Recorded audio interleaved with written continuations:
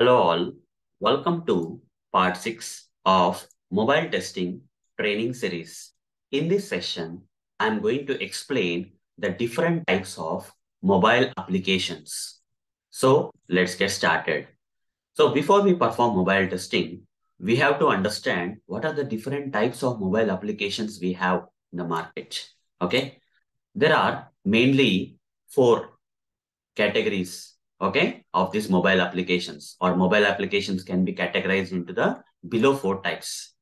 First one is mobile website. We can also call it as in short as MEW, mobile enabled web.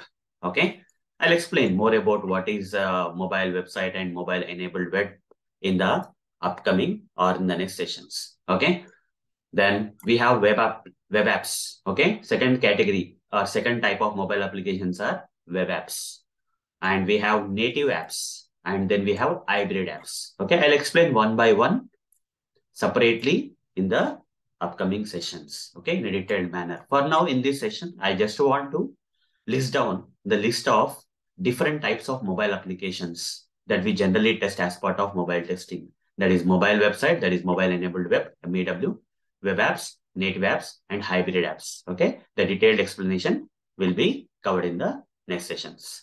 So that's all for this session. See you in the next session. Thank you. Bye.